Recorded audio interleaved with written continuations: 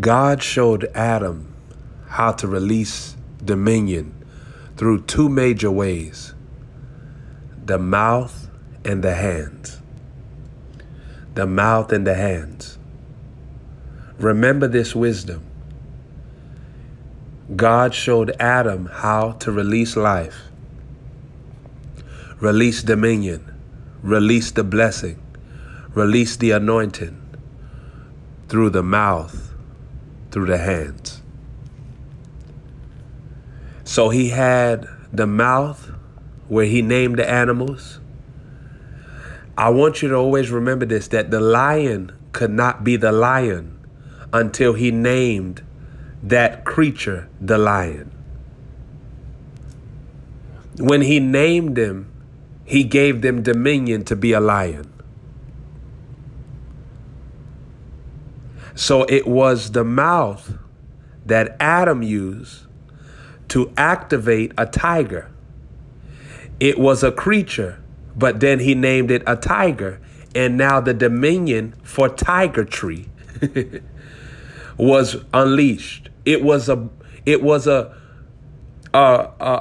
creature flying in the air until he named it an eagle.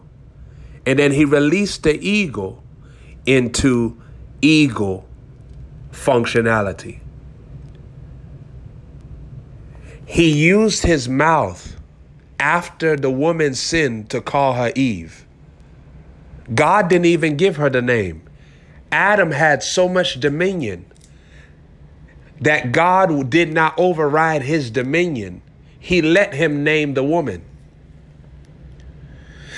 If you see how much you carry a dominion that God will not rape, you carry a dominion that God will not step over boundaries.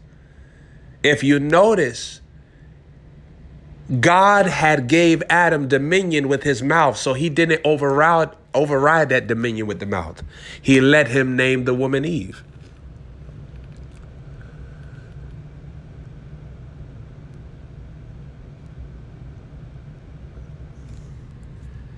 The mouth, it releases miracles. How many things have you dreamed about? Have you spoken it into existence? Have you decreed it into existence?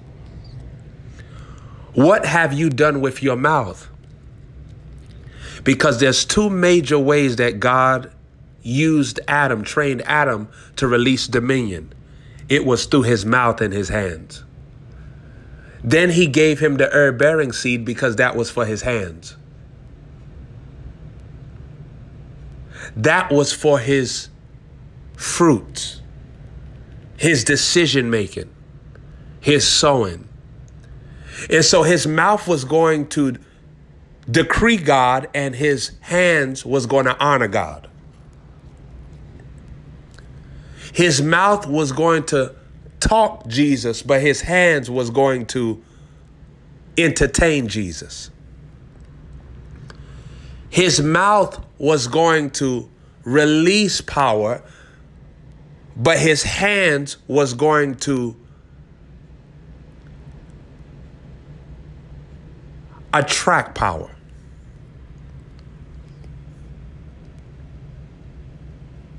You know, I think about it. We actually can do. We might can double that around. Blessed be God.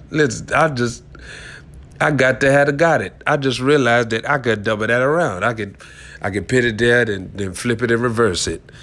It's your jiggy jang jang jiggy. Missy Elliott was on drugs back then. I think she was. She was on drugs back then. She put on that spacesuit and it was hot outside. It was over 100 degrees, 98 degrees when NSYNC was still out. She put on that spacesuit and she wasn't sweating. You know, that's crack cocaine moves. Crack cocaine moves. It's your jiggy jang. The herb-bearing seed was an anointing for the hands. The herb-bearing seed was the anointing for the hands. You imagine that God was telling Adam that the seed shall be for his meat. So even the seed was going to bring Adam into the meat of the word. So there were certain things that God couldn't say to him until he started sowing. My God. There were certain conversations that God refused to talk to Adam about until he saw that he was serious about sponsoring God with what he had. The seed shall be for your meat, and the meat is a realm. The meat we find in one place that is the will of God, but we also see that the meat is a dimension of the word that's deeper than milk. So God was saying, this seed shall be for your meat. If you want to go deeper in me, so. Wow. If you want to know me more, so. If you want stronger revelation, so. If you want the will of the Father, so.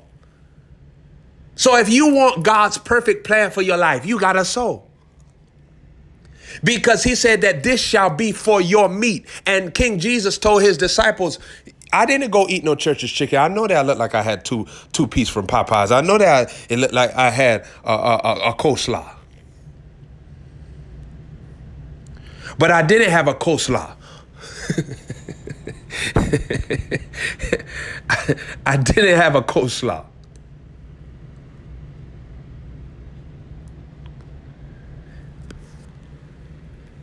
He said, my meat is to do the will of the Father. So the reason why I look like I am fed, I'm fat in joy, I'm fat in peace, I'm fat in wisdom, I'm fat in energy, is because I have unlocked meat. That's how powerful your hands are. There's always something that's in your hands. What do you have in your hands that will take you deeper than God? Your hands create depths. Your hand create depths. Oh my God. Sowing hands create depths. Sowing hands. Sowing hands. Every day I sow. Every day I sow. Every day I sow. My sowing hands, it unveil mysteries. My sowing hands, it writes new stories. You notice that Daniel saw that there was a hand writing on the walls. Why out of all things he see a hand? It shows you how powerful the hand is, and it's writing a message. So when I operate in my hands, my sowing hands, I write the message of the gospel over my finances. I write the I write the message of the gospel over my body, over my health, over my family, over my future. Do you understand how powerful this is? The hands, when my sowing hands are operating, there's hands writing on the wall. There's a hand writing on the wall.